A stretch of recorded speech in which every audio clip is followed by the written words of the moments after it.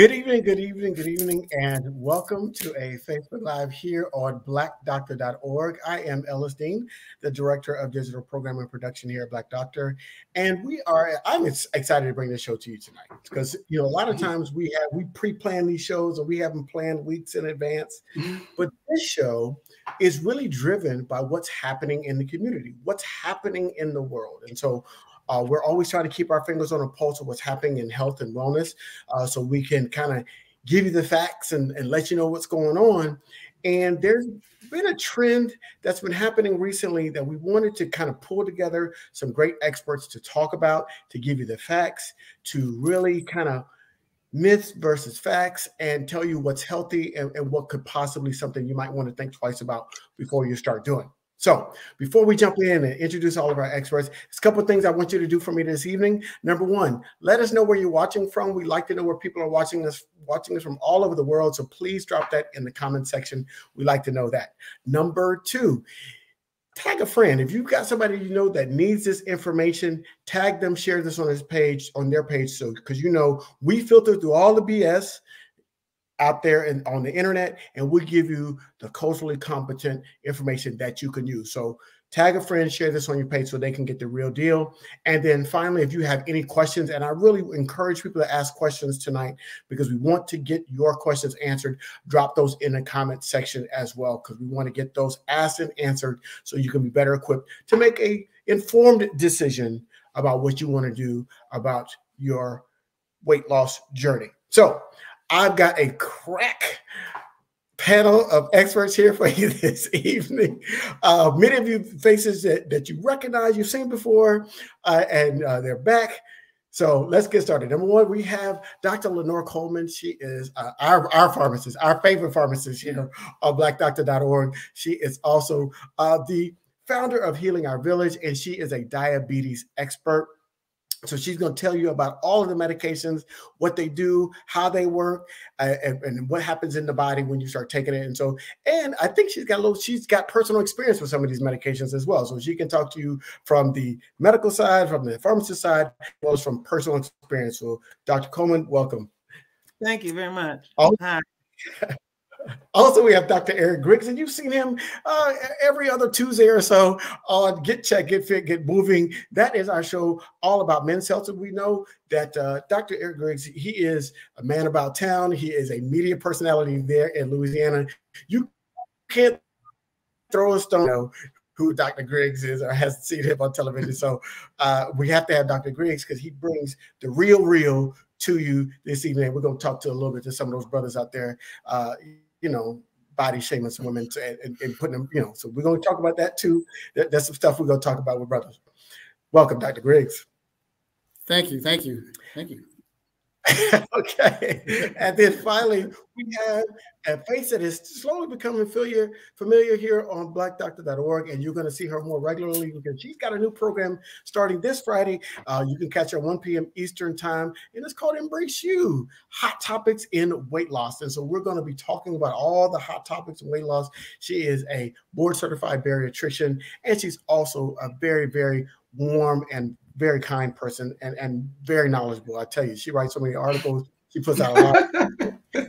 Right, books. She got all this stuff, but she got a lot of information that she's going to bring to us, not only tonight but on her program. That's what we had to have. It's like, you got too much information. We got to get you a show. And so now she's got a great show here. And so check her out this Friday at 1 o'clock. Set the timer on your Facebook. But welcome, Dr. Sylvia. Hello, happy Black History Month, y'all. Happy to be here. I tried to get here first. So Disney Plus just started streaming Wakanda Forever. So exactly. Get that kicked off. I feel like I'm left out. Okay, I'm gonna put my glasses on too. I cannot. We got to go around the room. All right. So starting with you, Dr. Coleman. Yes. What are those medications? And a lot of them are used for diabetes. There's some that are not implicated, or they are saying they're only for weight loss. But what are those medications that were initially designed for diabetics to control their A1C as well as help them lose weight? What are those medications, and what are they how do they work in the body? All right, so I just want to kind of just preface this so that people understand that there are a lot of drugs that are used for the management of your blood sugar. All right, way back in the day, we had the insulins and the sulfonylureas, but they actually increased your insulin levels in your body, and that's how they controlled your blood sugar. But those drugs actually made you gain weight.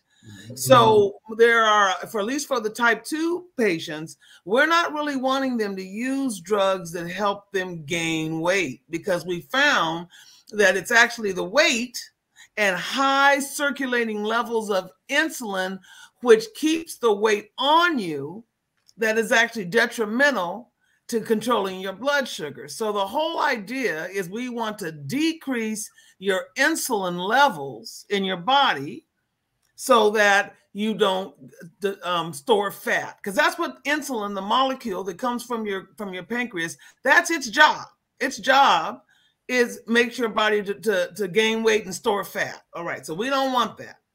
So over the years, and I've been at this for about 40 years, so way back in the day, when I first started doing diabetes education, all we had was first generation sulfonylureas and animal insulin, beef and pork insulin. So we've come a long way, baby, in the last 40 years in terms of the number of amazing treatments that we have. And one of the class of medicines that I happen to like the best, they're my personal favorites, is called the GLP-1 incretin agonist. So they are gut drugs that work in the level of the gut. And in your gut, you have two things. You have GLP-1, which is glucagon-like peptide 1, and then you have GIP.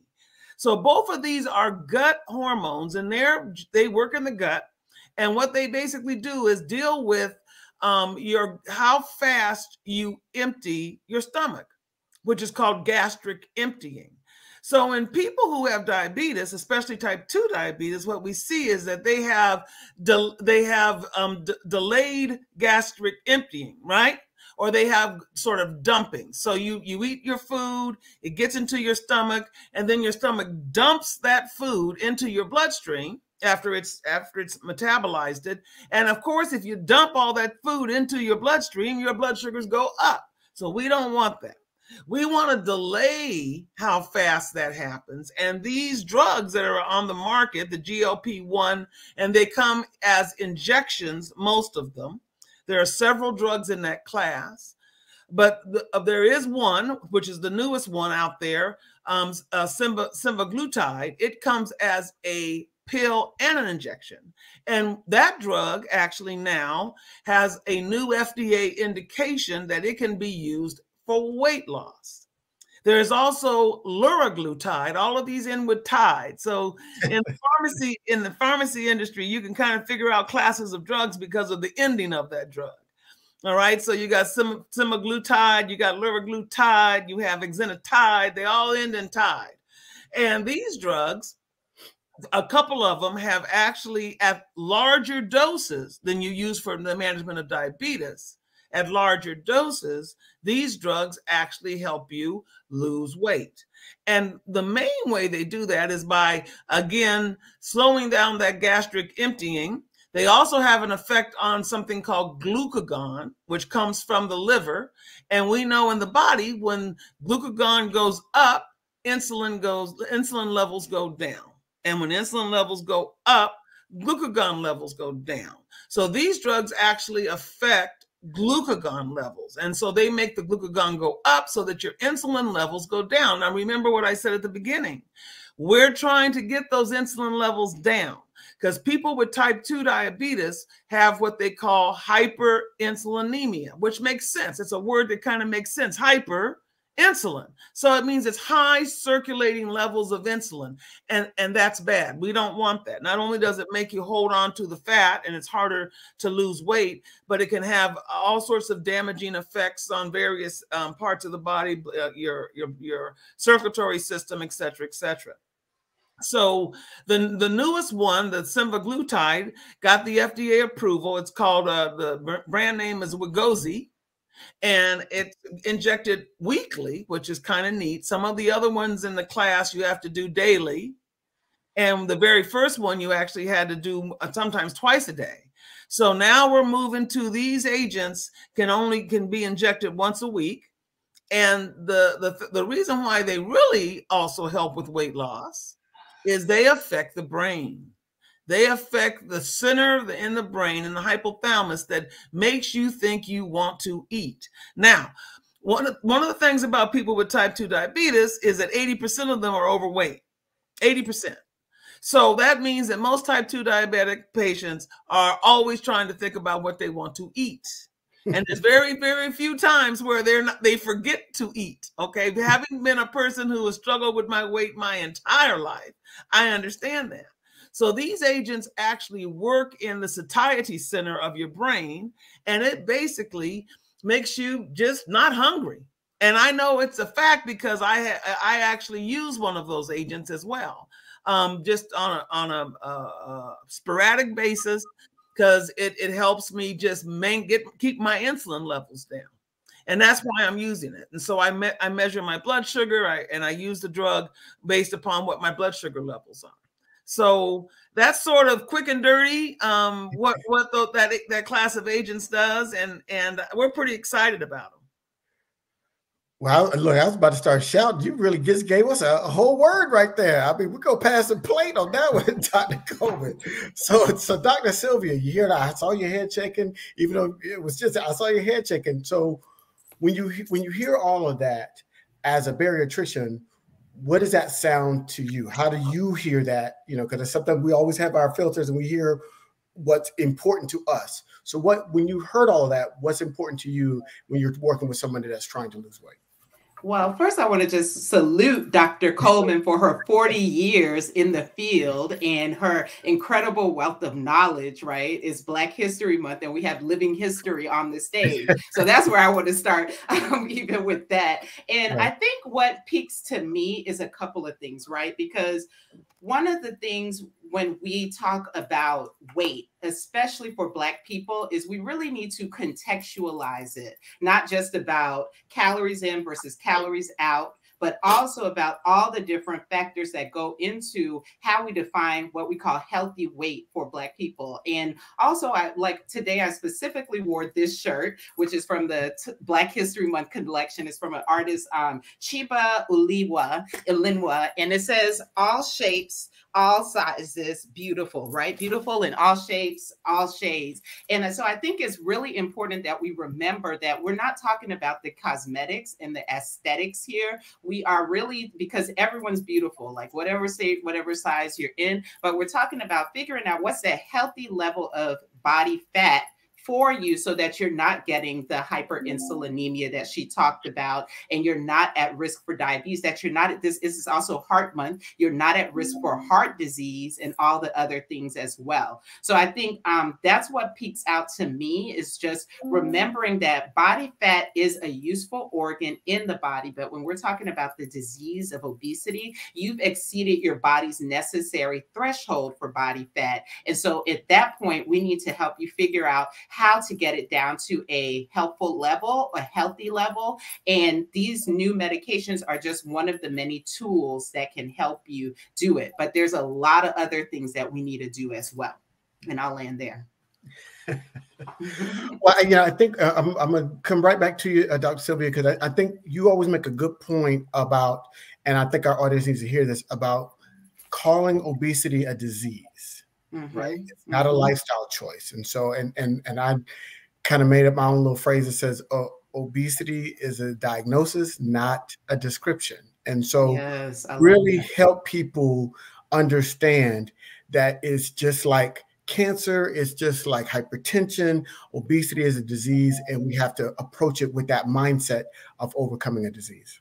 Yeah, and that's a tough thing, right? Because when we talk about like bias out there and not just racial bias, but there's also weight bias, because for many years, even in the healthcare community, obesity wasn't considered a disease. Most people don't realize it wasn't until 2013, y'all. So we're just coming up on the 10-year anniversary of obesity being classified as a disease. And when we say that, what that means is not a lifestyle choice, that there's actually complex neuroendocrine biology. She talked about the incretins. We talked about insulin. We can talk about cortisol. Like there's a complex chemistry going on in the body that is favoring your body to continue storing fat when it's gone past a healthy threshold. And then that leads to inflammation. That leads to actual, what we call fat mass disease, like things like fatty liver disease, pushing against your vital organs, pushing against the heart. So it really, there's actually over 200 diseases associated with obesity. So that's why it is such a critical thing for us to talk about, especially now, and especially with these medications and these medicines being diverted. The other thing I want to say why it's important to think about it as a disease, because a lot of times there can be a lot of shame around taking a medication. It's a two-edged sword, right? There's people who are like grabbing, like, give me whatever you got, doc, and let me take it real quick and slip up. And then there's people who are like, oh my gosh, I'm a failure. I can't believe I can't lose this weight on my own. I need to get in that boot camp. I need to do all of that. And they forget that, hey, what I like to tell people, imagine if somebody was about to run a race, you're at a track meet, right?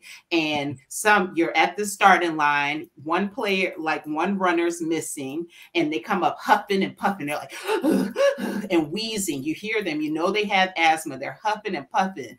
Would you tell that person with asthma, like wheezing, to go ahead and run the race? Would you be like, just get in there, toughen up, just be stronger, get in there, run that race? Would we do that? We would never do that. But that's what we do with people with obesity. They are saying, hey, doc, I am exercising, I'm eating well, I cannot burn off this extra fat because I have this hyperinsulinemia working against me, have this hypercortisol working against me. And we're saying, no, just work harder, push through it, keep going. So the medicines are not giving people an unfair playing advantage. All it's doing is bringing them to the starting line so that they run the same race as everybody else. Because having obesity, having any metabolic condition, is putting you behind the starting line, and all the medicines are doing bring you up. So I want to release people of that shame, because I think it's very complex. One, the medicines were not included in the trials, right, as Black people, so that's a place to start. But then we're not in, and there's a fear of trials, there's a fear of medicine, which is historic as well. And then it's not priced, it's not accessible for a lot of us and the people who need it the most. But then there's the shame that we put on ourselves by feeling like, oh, I'm a failure if I have to take a medicine. And this is real talk that I have to do with a lot of my clients and patients. Like,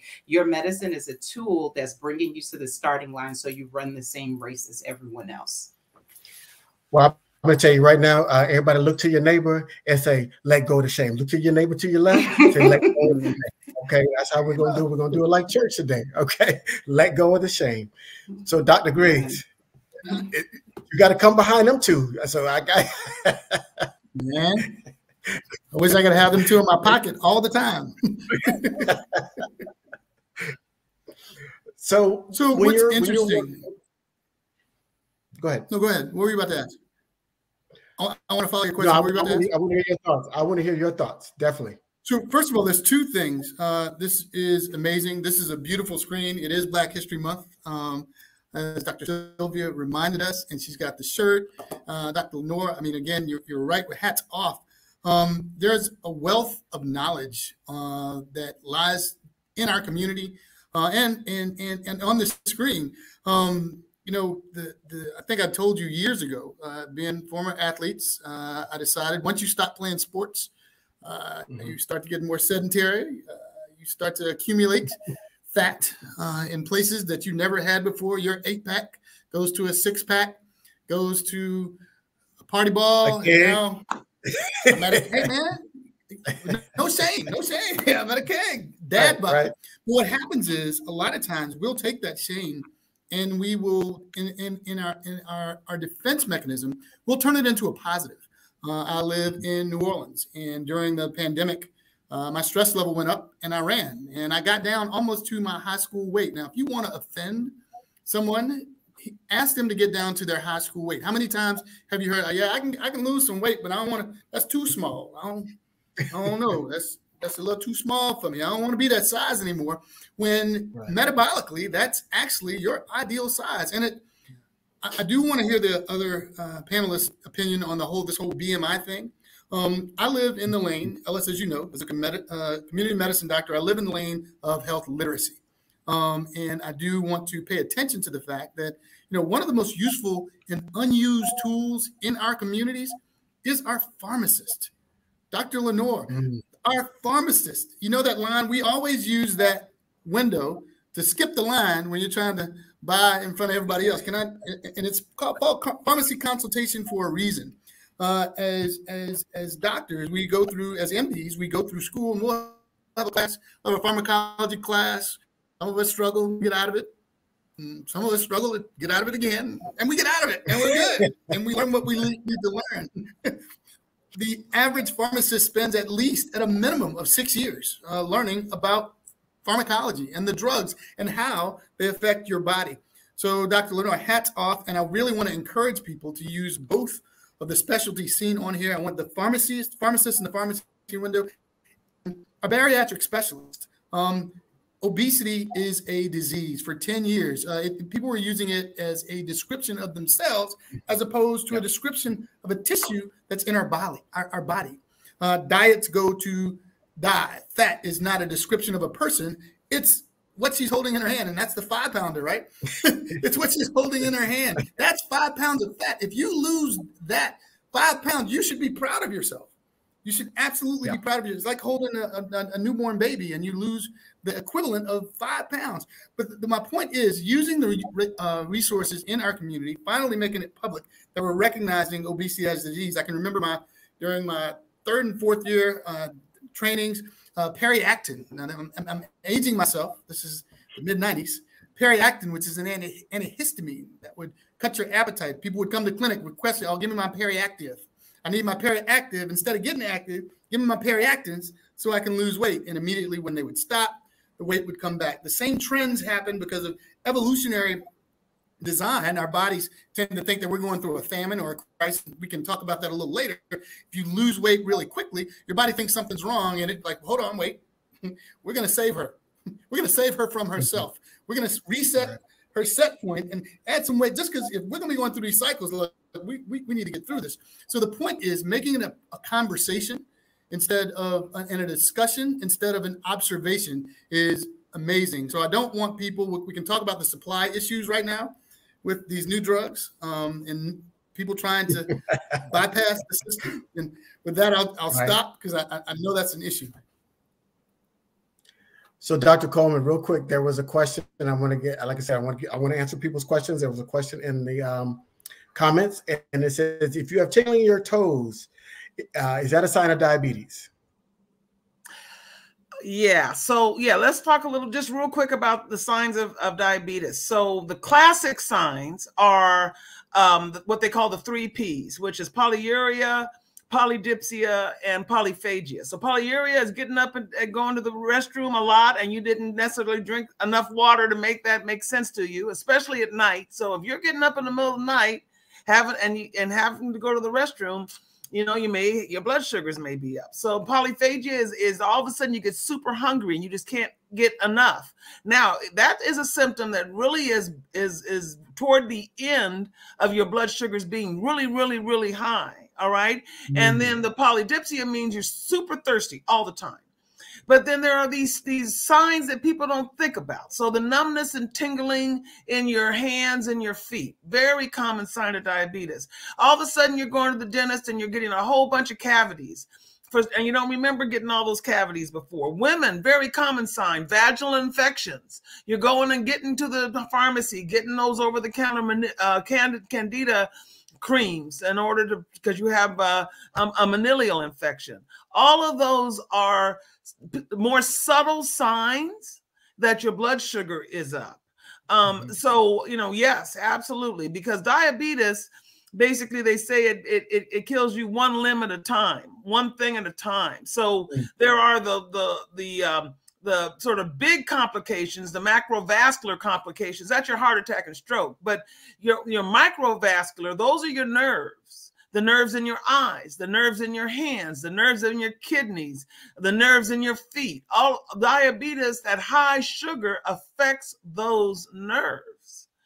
And then it affects the nerves and the blood vessels in the kidney. And so 2023 for Healing Our Village is the year of chronic kidney disease. And I would really like to make it so that no more people who look like me, all right, are going to the dialysis center 3 and 4 times a week to get their blood cleared out. Wouldn't that be nice?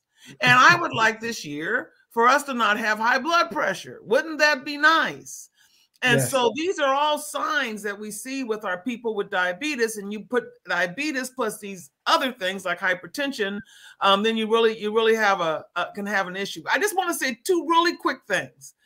Number one, these medications that I just mentioned, the GLP-1s, we're talking about maybe a 6 and possibly a 10% reduction in your body weight. So let's talk about that. So if you weigh 300 pounds, that's 30 pounds. If you lose 10% of your body weight, all right? So 300 minus 30 is 270 pounds. Now, how much did you weigh in high school?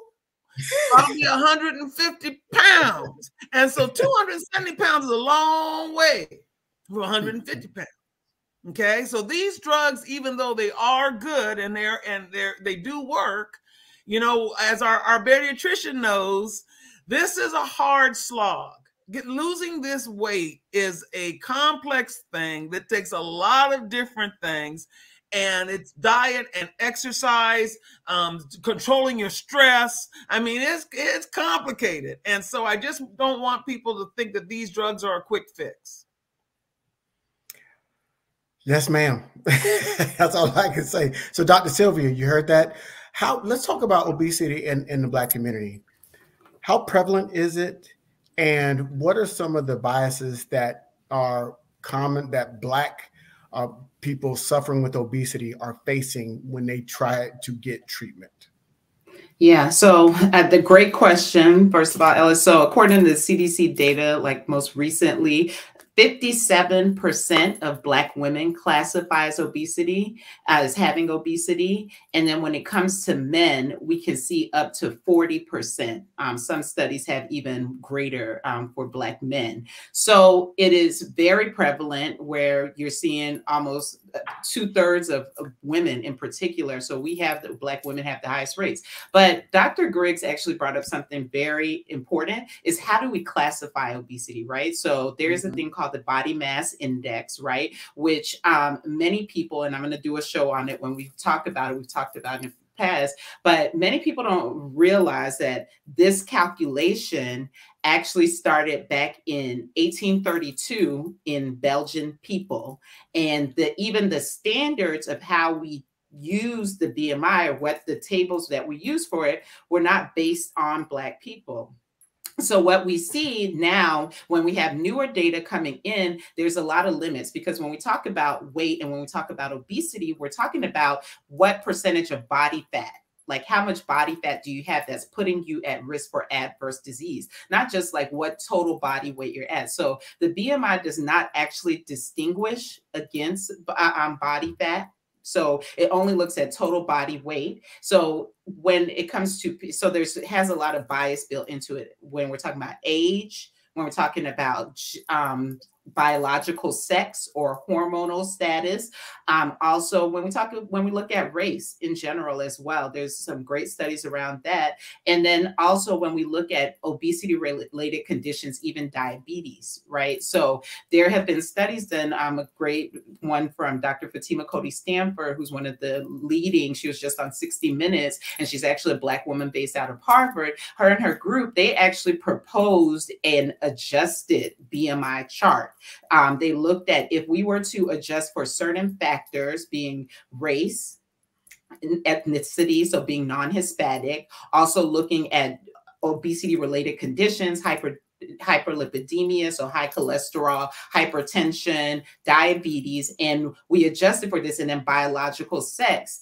If we adjusted for it, would the BMI cutoff still be the same? And it was very interesting because what they found is for Black men, actually the cutoff for obesity was lower. So whereas normal, like BMI, we use a BMI of 30 for everyone, saying that's where we diagnose or we screen for obesity to prompt further testing. What they found was that for Black men, it was at like 27 if they had hypertension, or 28 if they had hyperlipidemia. And I have this on my blog. So if people go to my blog, my website, on my blog, I have it like repeated several times. It's in my book as well. But then they also, when we look for Black women, what was interesting, why I say the statistics have to be adjusted, right? They need to be rechecked and readjusted, because for Black women, we know that studies show that we have more subcutaneous fat, and there's different kind of fats in your body, right? So the type of fat that tends to lead to disease is visceral fat. Is all that belly fat that Dr. Griggs was talking about, is that keg, you know, but Black women, easy now. It's all right. We love you. Beautiful, all shapes and sizes. That's what we say, right? All shapes, all shades, all sizes, no shades. But for women, we have more subcutaneous, so it's underneath the skin. And so when they looked at that, actually, for Black women, we actually had a higher threshold before we were at risk for disease. So for instance, with diabetes, the curve actually shifted to 33 as the cutoff for obesity in people with diabetes. And that correlates when we look at other factors of how you screen for obesity. So waist circumference is a good one too. So checking to just putting a tape measure around the waist and screening for it, which is very underused, because where you carry your fat matters. Where you carry it matters. So if it's mostly in the abdomen, that's putting you at high risk. Also, like just something simple, doing a body composition scale, right? So having a scale where you actually look at what percentage of body fat in. And then of course, if you have diabetes, hypertension, hyperlipidemia, all these diseases, then your threshold's a little bit different. Those need to be controlled regardless of what size you're in. So I think when we look at these statistics, it's important to keep in mind, number one, that they probably are going to be changing soon as we get more tailored and customized on our definition of obesity. And number two, that regardless of what these statistics say, because they can be very discouraging. And I write a lot about this.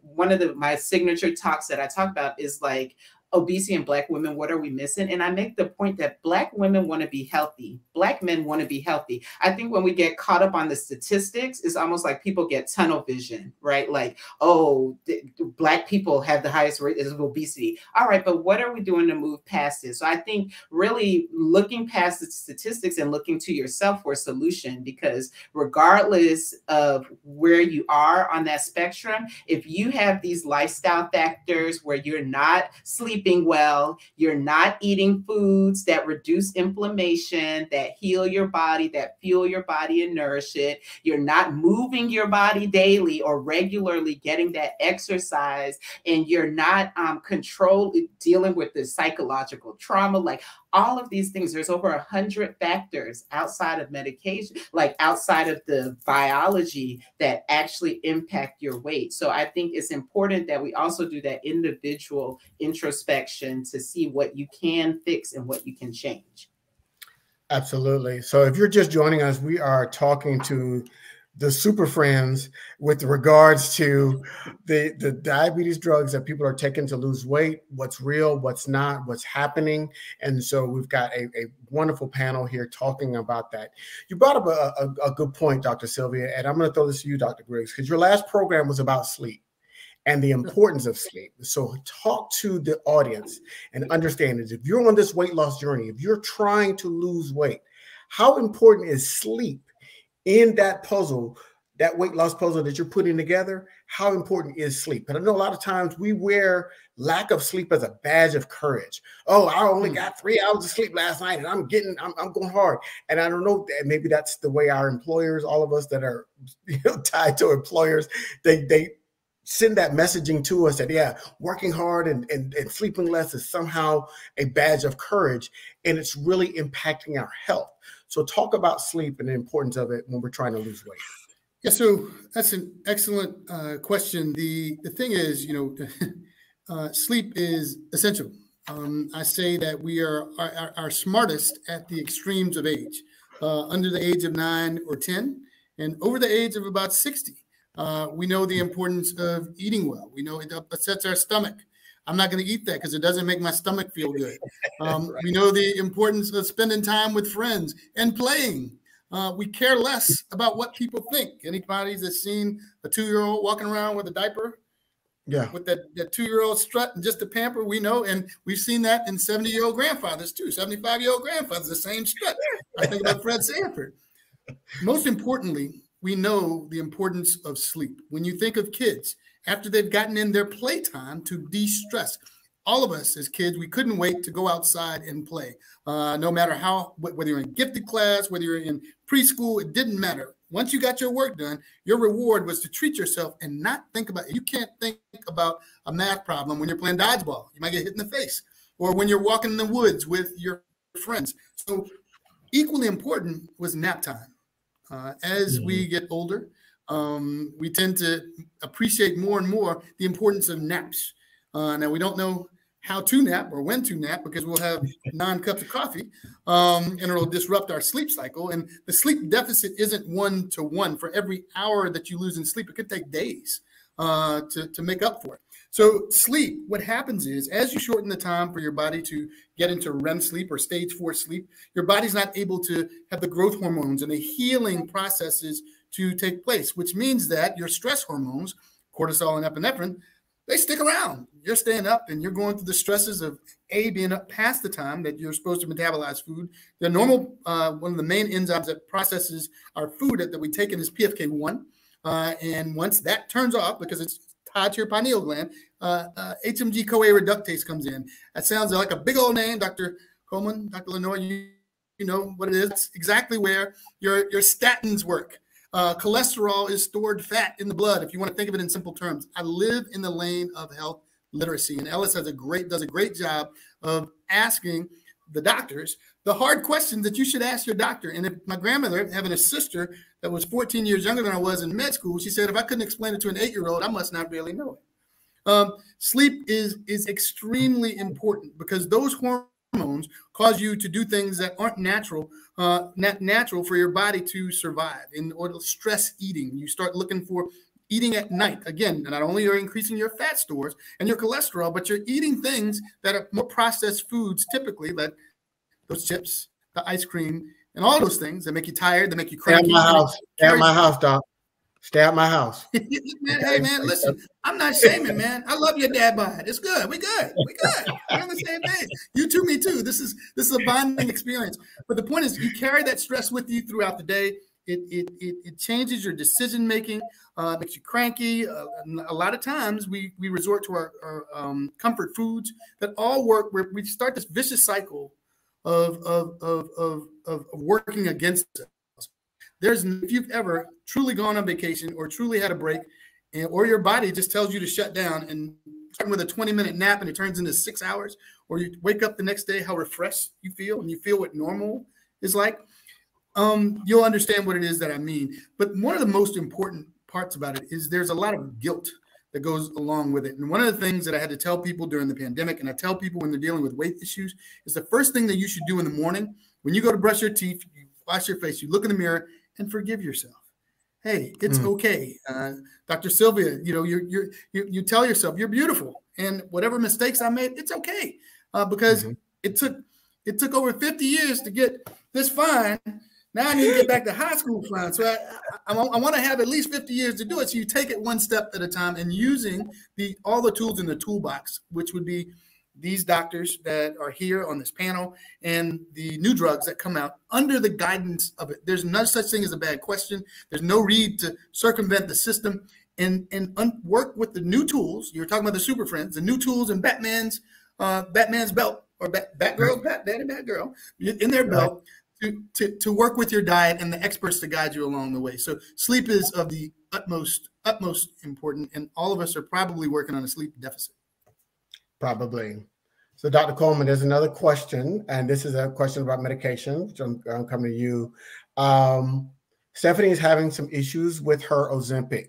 Are there any alternative medications that she can take? I don't know what the issues are. And I'm going to say, before you answer that question, that all of our responses for information purposes only. Okay. And so please have this conversation with your doctor. So do not stop your medication while you're waiting to think about trying something new. Go have a conversation with your doctor. This is just information so you can have spur that conversation with your doctor. So this is not medical advice. And your pharmacist. And your pharmacist. And your pharmacist, yes. That's a doctor too. That's funny. I know y'all skip, but this, yes. Yeah. So she's saying the pharmacies are totally out of getting Ozempic because people are buying it on the market. So is there an alternative to Ozempic because she can't find Ozempic? So you all are very well aware that they're having these supply chain problems. Okay, well, these supply chain problems has really hurt drug manufacturers.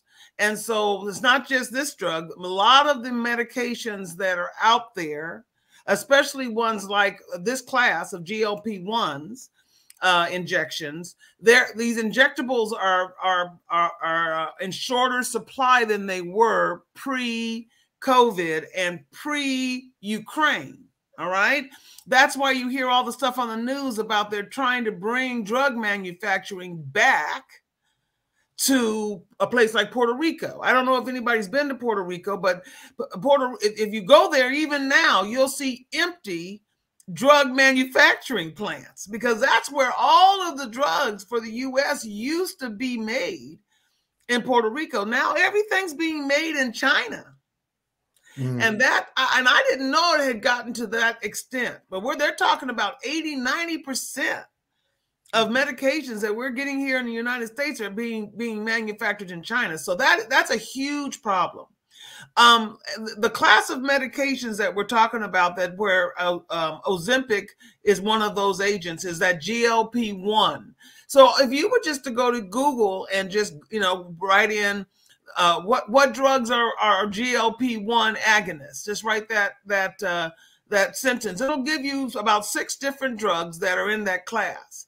Now, when you're saying that you're having a hard time getting them, I don't know what that means exactly, but I know for the management of diabetes, unfortunately, they still are wanting you to kind of use metformin first and then use the other ones, and sometimes the GLP-1s are not on your doctor's radar screen. But what the doctors need to know is recently, last year, the algorithm for the management of diabetes changed.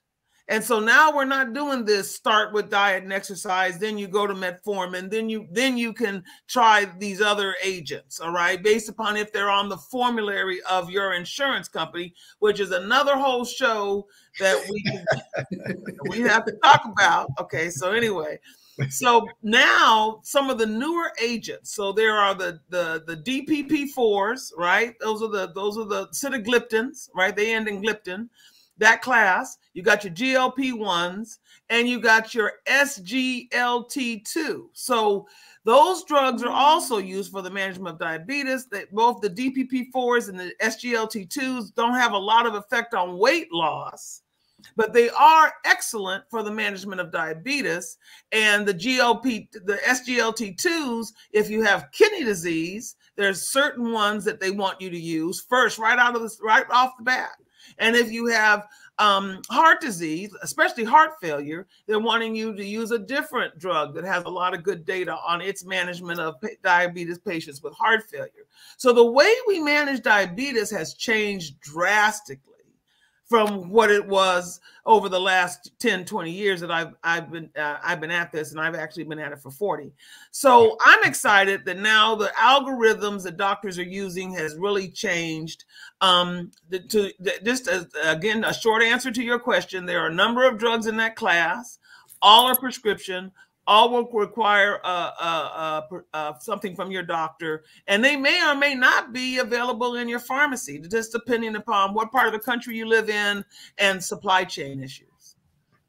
And Dr. Coleman, can you talk a little bit about Mounjaro or tirzepatide as well? Because that's the newest one, and that's going to be a game changer. That has about 15 to 20% weight loss that they're seeing. And Lilly is what the big pharmacy company is looking to have it approved for weight loss next year. So that's a good one to keep on their radar. Can you talk a little bit about it? Yeah, that's the newest one. That's the one, as a person who specializes in diabetes, that's the one I'm most excited about. Again, that would be on the top tier of your insurance plan. Mm-hmm. And so it's going to be hard to get that drug, at least for a while, but its weight loss ability is pretty exciting. So it's starting at 10 and going up to 15, 18% reduction in body weight. It's also a weekly medication.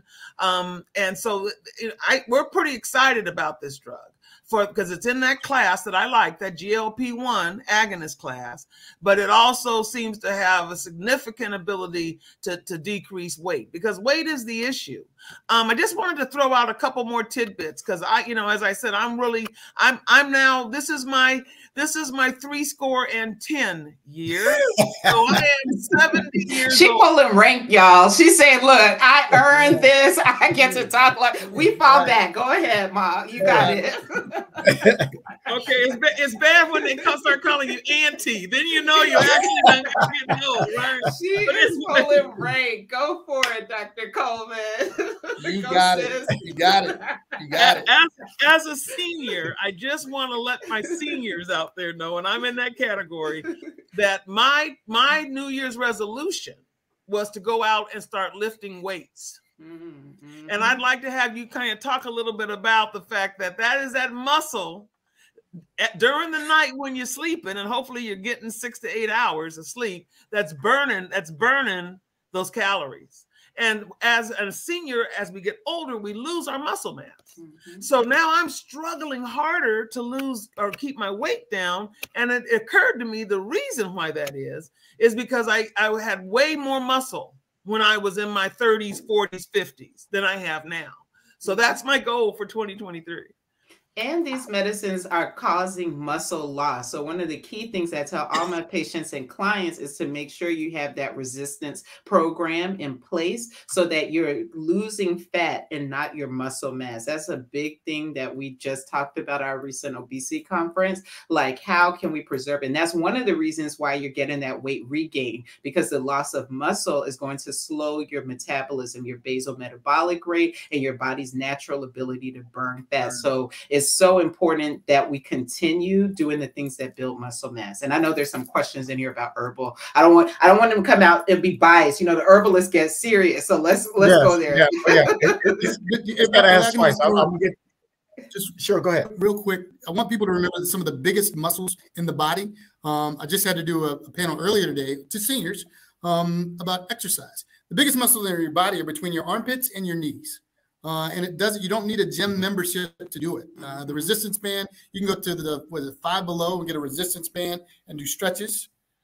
You can sit down, seated squats. You're working those big muscles, those glutes and the quads and the hams and your legs. The more exercise you get of those muscles, the more calories you're burning while you're asleep. It doesn't have to be hard. This is nothing. Look, again, it took all these years. You did a lot of work to get this fine. You can do a lot of work to get back to that one step at a time. One step at a time. Absolutely. And I just want to point out that I put, first of all, y'all know Dr. Coleman is amazing. Okay. 10 years and have that kind of energy and still have that be that sharp. It's fantastic. And she has some wonderful information. So I put her website, stepup90.com, in the chat. I promise you, if you are diabetic, and I know there's a couple of people that have said that they are diabetic. If you're a diabetic, go to that website, please, and let Dr. Coleman. She's got a wonderful program there that will help control your A1C, help you control your A1C, get that weight down, control your diabetes. Go to stepup90.com for Dr. Coleman. And If you want to do overall weight loss, go to embraceyouweightloss.com as well for Dr. Sylvia. So you can get them after this program is over. We're going to do another one because we got to do another one. It's just fantastic. But that's just for after the show. So yes, so the question has been asked about herbal alternatives. Are there any herbal alternatives that people can use, and not just that are just getting, made legal in certain states? I don't know if we talk about those kind of herbal alternatives. We're just going to talk about herbal alternatives. I don't think that's what they talk about. I just want to make some clarification, but some herbal alternatives that could help people either control their A1C. And we need to talk about why is A1C versus blood sugar. What are those two things? We'll talk about that too, because I think people need to understand that there's a difference, and A1C is a better kind of reading, but control their A1C or lose weight. Are there any herbal alternatives versus kind of pharma medication? Is that for Not me? everybody jump in. I was going to let Dr. Coleman start. I mean, you can start and then I'll be happy to chime in. There are a couple that I commonly hear on these streets that people are talking about. People come into it, berberine being the most common, right? And I would just start with, and then cinnamon, black garlic. And again, the thing about herbs, let's remember herbs are medications, okay? Because I think there is this misconception that, oh, it's herbal, it's natural, I can just take it any kind of way, but you need to be under the care of someone who knows what they're doing with it. And usually it's going to be a naturopathic doctor or an ND. They undergo extensive training in herbs. And you also need to make sure that you're telling your doctor, you're telling your pharmacist that what herbs you are taking. They are not benign. They actually, meaning that they're not harmless. They can interact with some of the medications we're taking. One of the fear complications when it comes to diabetes is hypoglycemia or low blood sugars. They can kill you. So that can kill you. It can. I've seen people have seizures because of that. I've seen people go into coma. So you really need to make sure that you're telling them what herbs you're taking and talk about it. And so she said like thyme, like etc. Herbs. She's like herbs, like herbs. And so she that's what she means. So garlic, black garlic, probably is the number one. Cinnamon. Cinnamon also helps. I use it regular because it helps to cut the amount of sugar that you need in it. I use Ceylon cinnamon is one that I commonly put in which is a more refined kind that comes from Southeast Asia, and it actually has been shown to help to stabilize your body's insulin levels. So that is like a simple spice. It's technically a spice, not a herb, but that you can use and add to it. And Dr. Coleman, I'll let you take it away. Yeah. So the data out there, basically, let's talk about herbs. There's very good data. There's not very good data that they cause any significant amount of weight loss. The interesting thing about sort of the holistic herbal approach to health is that people lose weight when they start using those things. But guess what else they start doing? They also start drinking their smoothies, and they also start eating more fruits and vegetables, and they also start getting out there and walking. And so, but when you go to the clinical trial where you're controlling for those other things, the data does not show that herbs actually can decrease your weight. Now, there is a chromium picolinate, and there's good data out there that chromium does, along with some exercise, does show some reduction in weight. And so if I have to pick one thing that I'm going to pick for weight loss, that would be the one that I did. But let me tell you what I just did. So I just went to my vitamin store. I don't want to tell what store, and because I don't want to give any branding around here. And I just went to my vitamin store and I looked at the label, and I picked up a super powerful multivitamin that had all the vitamins and all the minerals and biotin for your skin. I mean, it had everything, and it had some of that berberry root and all of those, herbals in there as well to help with sort of getting your metabolism kind of moving. And I just started taking this because it also occurred to me that when you're talking about metabolism, and that's my problem. My problem is that the reason why I am 20 pounds higher than I've ever been is because my metabolism is just shot. And so Right. I have to do everything that I can to boost my metabolism. And so your body is this amazing science machine that has all of these things that it needs to work efficiently.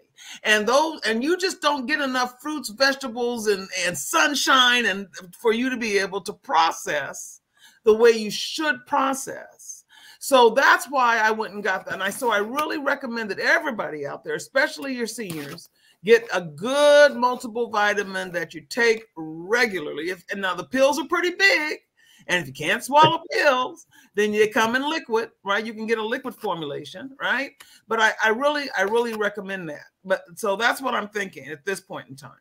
I love that, Dr. Coleman. So Ceci brought up that, so that brings up two important vitamins, right? So vitamin D deficiency, very common in our population, Black people and in people who have extra fat tissue, because it's a vitamin that is carried in the fat, right? And not all vitamin D is created the same. There's D2 and there's vitamin D3. So knowing which type you're taking is better absorbed is important. And then people, look, should I even bring it up, Dr. Griggs? Should I bring it up, Dr. Coleman? These B12 shots. Should I bring it up? Should I get rid of it? Bring it up. Go for it. Just put out the disclaimer. It's out there. Go put it out there. Disclaimer out there. Go ahead and put the disclaimer about it. And then, yeah. Yes. Okay. Yeah.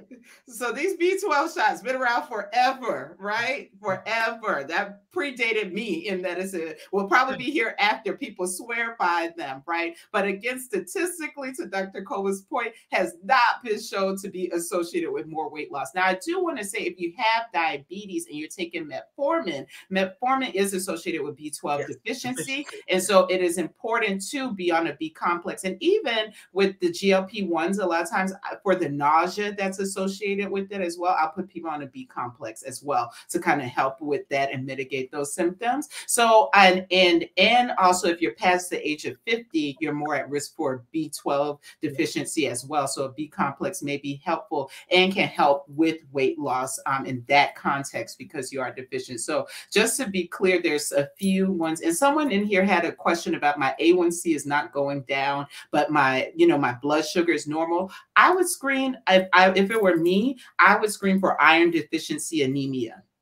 I would make sure that your iron levels are up, because that can give you a falsely high A1C. A1C has to do with the turnover of red blood cells. The normal life cycle of a red blood cell is checking the sugar that's attached to your red blood cell. And so it takes 90 days for a red blood cell to die. So your A1C is a 3-month marker of how long your sugar, or the glycosylated sugar, is attached to that red blood cell. So anything that causes your red blood cell to live longer than that is going to give you a falsely elevated A1C. And to the point Dr. Coleman talked earlier about kidney disease, that can sometimes cause you to have a falsely low A1C because you're losing those red blood cells too quickly. So I would just make sure that you go in and get a thorough assessment, and that they're checking for B12 deficiency, checking for iron deficiency, checking for all these things that might be giving you a falsely high A1C in that case.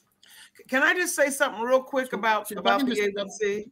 Oh, go ahead. I'm sorry. Go ahead, Mr. It's Dr. Griggs. You got us all excited. You got to jump in with these women on this. I know. Stay with the A1C. And if you stay with A1C, I just want to make a quick point. Yeah. No, I don't want you to lose your thought about A1C. Oh, just real quick. So if a patient tells me that their blood sugar is 120, but their A1C is still high, what I need to explain to them is that A1C is a combination of all your highs and all your lows over a 3 to 4 month period, which is the lifespan of that red blood cell that we just mentioned.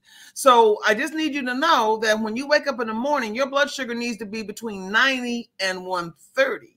And in order for you to get that A1C down there in the 7.0, 6.8, 6.9, you need to be closer to the 90 than you do to the 130.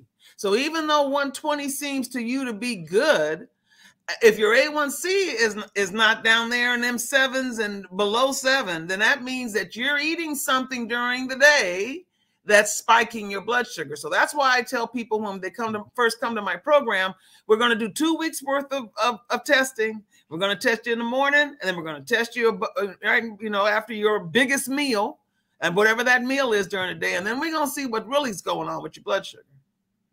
Right. Dr. Griggs. The quick point I wanted to make is that if you're going to use herbs, if you're going to do any of the vitamin supplements are not FDA approved.